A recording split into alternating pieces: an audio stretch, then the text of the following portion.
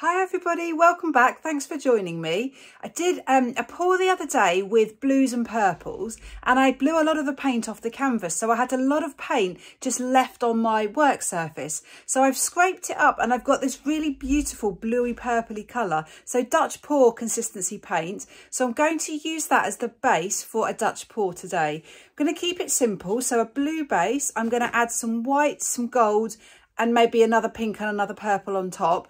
I just create hopefully quite a nice elegant Dutch pour with the leftovers. So let me show you the colour. These are the colours I'm going to use. I've already changed my mind. I've taken out the gold, I've added silver, Pebeo Studio Acrylic Silver, and I've also added in some dark blue, the Prussian blue by De Rani, which was in the original pour that resulted in this colour. So it's absolutely beautiful. It's sparkly. I think you could probably see that because of the metallics. It's reasonably pale, but it's definitely got a sort of purpley tinge to it. A really, really pretty colour. So that's my base colour. Or you can see the consistency. There's no mound. There's no real trace. Mixed with floetrol and water. I'll put the recipe in the description. And then the other three colours I'm using, I've got Permanent Blue Violet by Amsterdam. I've got Persian Rose by Amsterdam and Titanium White by Amsterdam. I'm using a 40cm canvas. So I'm going to first of all put the base coat down. So I'm just going to pour some paint into the centre and then I'm going to blow that out using the hairdryer. Now I'm on the lookout for any lumps because the downside, I think I can see one there, the downside of, I find, of scraping my worktop, and I use paper, but the downside of scraping it is sometimes if the paper gets very soggy, it rips. So sometimes I get a little bit of paper or dirt or anything on the surface in my paint. So as I blow this out, I'm going to really be looking for any lumps.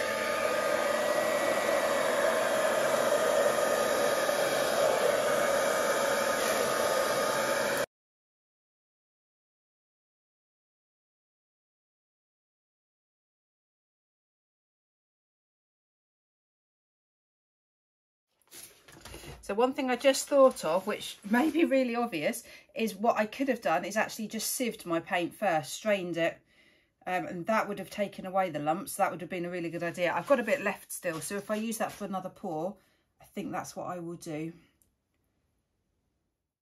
This colour is absolutely beautiful. It is, I just absolutely love it. I've never seen a colour quite like this before. It's so pretty. It'll be really interesting to see how this looks when it dries, because it will obviously go a bit darker. Really pretty. And it looks really quite opaque as well, because I can't really see the edges of the canvas through, so that's good. Another little tip, always keep some paint spare, especially with a colour like this, which I can't ever repeat, because if I need to touch up any of the edges afterwards, I've got some there ready to use. Right, now I'm half thinking, should I actually include the purple in this? Because this blue is so pretty. Would it spoil it with the purple? I'm not sure. I'm really not sure. So I'm just thinking through. I think I'd like it to be quite neutral looking. So I might even have the white on top.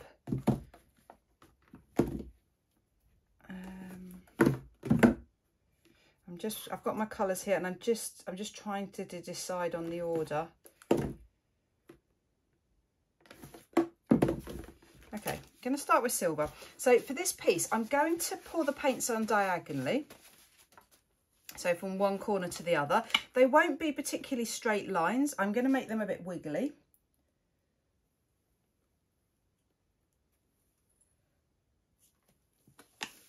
See, just those two colours. Wow, blue and silver. So I'm going to go with my purple because that was my initial plan.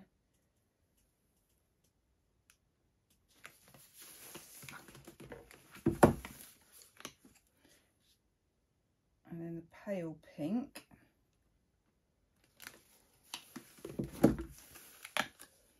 A Prussian blue.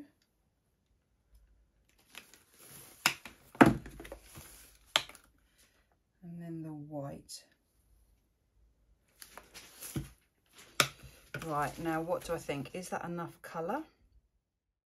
Right, so to blow this out, I'm going to start in the centre and I'm going to try and create almost like a twist in the centre. So I'm going to blow up this way, and then I'll stop and then come and blow round down this way.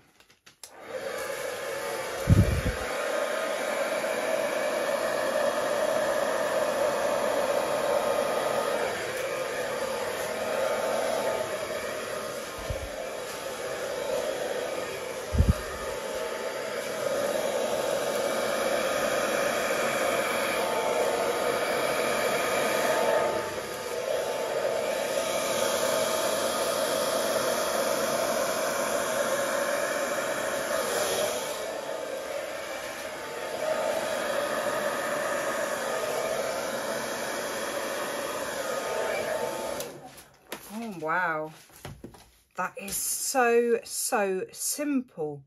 There is so much negative space. I'm going to play around a little bit because this chunk is a lot bigger than this chunk, but it is so simple and so elegant with, oh, I really like it, with such a simple, there's a definite twist there in the middle. I'm just going to blow around a little bit around some of these edges, especially down on this bottom section.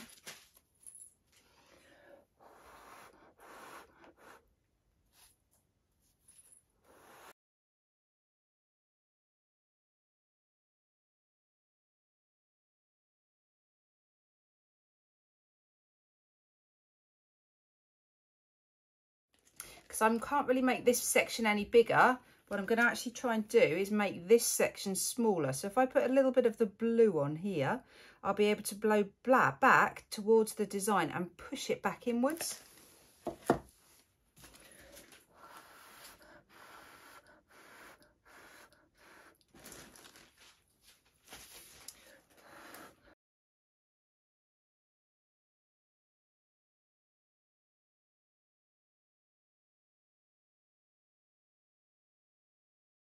Now, I might regret this, but I still feel like I'm missing some here. And if you look here, I've got really dark blue with that silver.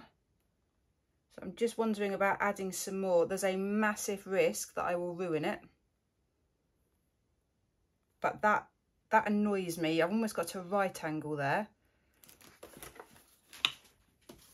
I'm just going to try adding just a little tiny bit more.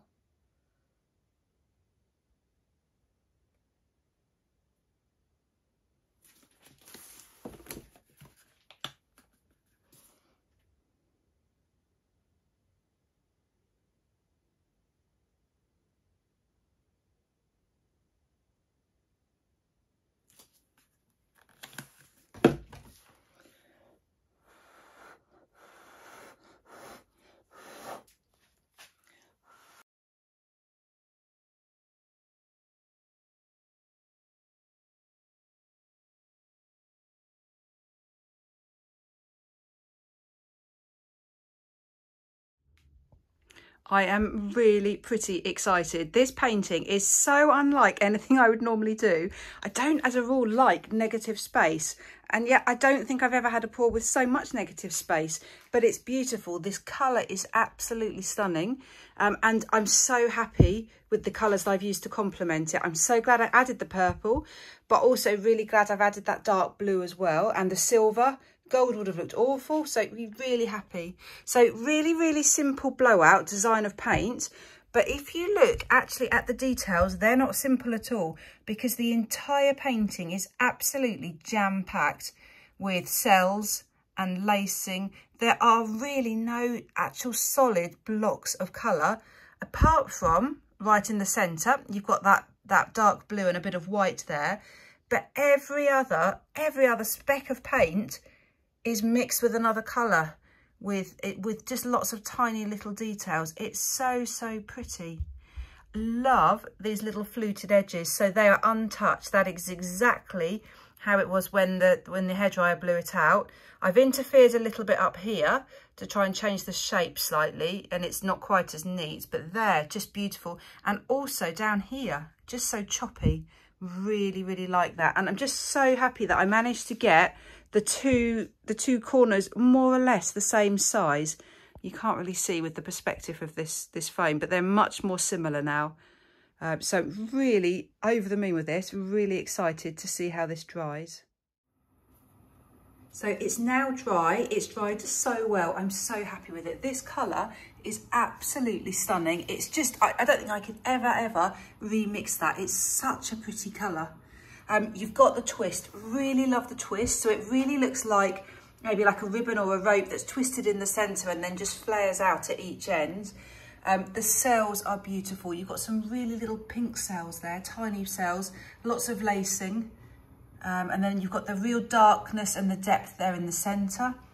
And can you see there how it just, the colour just blends and it just flows. The blue flows into the other colours. Lots of silver cells there. Let me just show you, because you can really see the silver when I move it around. Yeah, so happy. Let me know what you think. It's very simple. It's so much negative space, which is really unusual for my type of painting. So let me know what you think. Do you think it works? Is there too much negative space? Oh, and the little ripples. Love those little ripples. Great. Thanks so much for watching. Please hit the thumbs up button if you like it. Have a good weekend. Bye.